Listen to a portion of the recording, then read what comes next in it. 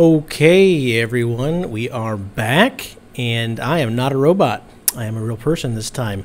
Thank you, all the ones that are listening to these little podcasts, and your feedback is always a blessing and encouragement.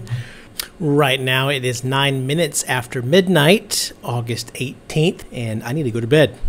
Before I do that, I have one more task to finish before I can send out this prayer letter.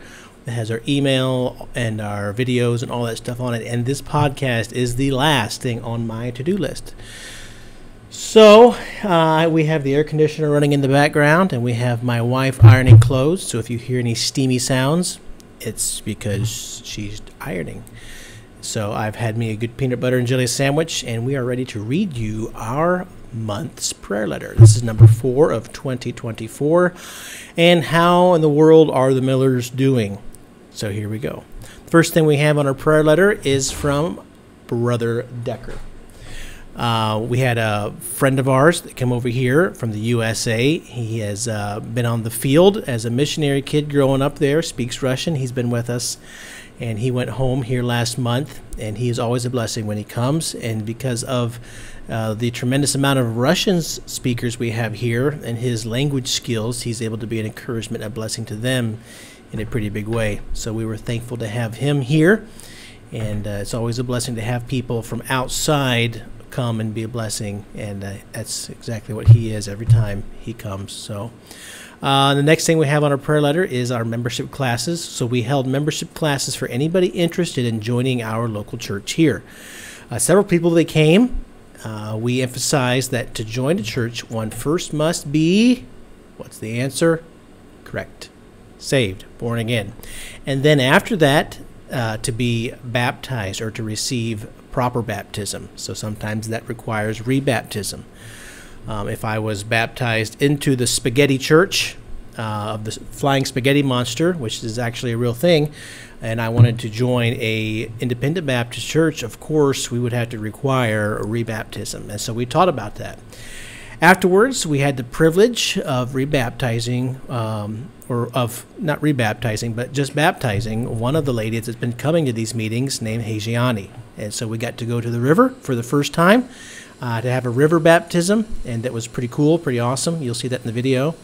And so shortly after, we talked about what her salvation testimony, and she told us that shortly after attending church with us, that's when she realized she was lost, and she prayed and she asked the Lord to save her soul. And so she gave her testimony there with us, and then right after that she was submerged into the dirty rivers of the Danube. And so it was a blessing, and it was a good time. After that, we have meeting spaces and challenges. So we've been meeting in hotel conference rooms for our services because we don't really have a place of our own quite yet. We're praying that God would deliver us some place to meet and have outreach programs and stuff. However, we continue to seek for an affordable place. Right now, we're renting a different place. They're not very cheap over here anymore, and so we just made a little bit of a nonchalant contract with a hotel near the train station for about 5 weeks. So that'll get us by for a few weeks yet. And so the first hotel meeting we had 15 people total, I believe it was, come be with us. And so we're looking forward to tomorrow. We'll get to bed and get there. Tomorrow I'm wanting to teach on Ruth and how she was not part of what you might call the family of God, but because of her humility and her love for her mother-in-law, that God accepted her into that, and we see the results of her humility, and that her, I believe it was grandchild, was King David. You know, it's pretty cool. So we're going to talk about that tomorrow. But back to the letter. Missionary friends. We just had some missionary friends with us. We can't say where they came from or where they're going, but they were here with us for about 3 months. We were able to host them and try to take care of them as best as we could. They've returned home, and so we pray for them, and I would ask you to pray for them too, as their visa situation is sketchy, to say the least. We don't know what they'll be or how long they'll be there, so pray for them. And then family news. By the time you read this, well, actually, I wrote this a few days ago. So actually now, today is the first day that Kayla's family arrived to spend several days with us. How many days are they going to be here? 1 week. 1 week, she says. So that'll be a blessing. And mother-in-law, sister-in-law, and little girl, and another little baby, right? Little boy, little baby boy in the belly. So in September, our pastor and his family will be joining us. And so we have many plans for them to do with us while they're here. And we're looking forward to that in a couple weeks. And we have on here legal status and future plans. One of our goals is to establish ourselves as an official Serbian independent Baptist church. So we are working closely with lawyers to achieve this, and there is light at the end of our little tunnel. And having official status would grant us much more freedom to do what we need to do, to advertise the gospel, to distribute tracts, to print Bibles, and so much more. To not have to go through different loopholes, but they will just be right there and do it. So anyways, yeah, it's just going to be a huge blessing to get that done.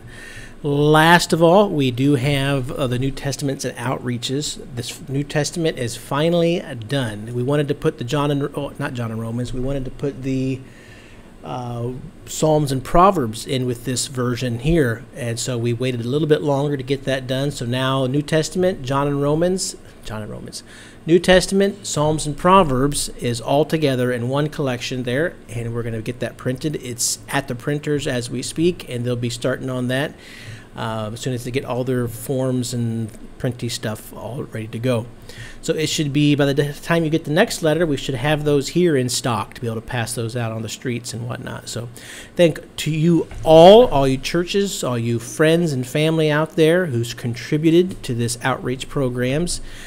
We also, because of your donations that we talked about last month, you guys gave very blessingly to these. We get to actually have a conference again this fall, and we're going to plan to do that.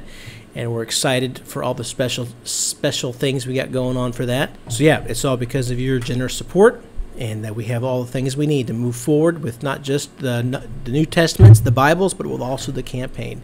So we're so blessed. Thank you for being on our team. Thank you for letting us be on your team. And praise the Lord, we're all on the Lord's team. And so God bless you all. Some prayer requests, if I could just squeeze these in. So we want to just thank the Lord that the membership classes are finished. We thank the Lord for Hajiani and her decision to show the world that she wants to follow the Lord in baptism. Praise the Lord that New Testament's finally ready for printing. And then new prayer requests. You know, language learning is going to probably be a, what do you call that? When it's like ongoing, perennial, like a flower. Perennial? Is it perennial? What would the word use? Okay. Some fancy word, just put whatever word you want there. Continual or continuous. Ooh, I like that word. A continuous prayer request. Continual? Can't say continuous. Okay. A continuing prayer request. Continue. Okay. All right. So the prayer request that's going to keep going perennially. Okay. And that one. So, yeah, language learning. Please pray for that. Let our little minds soak up as much as we can. I will say that it's been a blessing. We had some friends that had some sicknesses, and I was able to stand there and pray completely in the language here. So it was a pretty cool opportunity. So pray for the legal status of maybe the first independent Baptist church here in Serbia, potentially since the time of the Bogomils or the Waldensians. So pray for that legal status. That'd be great help to help us to be more active in the community and do more projects. And then upcoming outreach. So pray for all those things. We appreciate you. God bless you. And stay faithful and wherever you are, whatever God has for you. Thanks again. Ciao.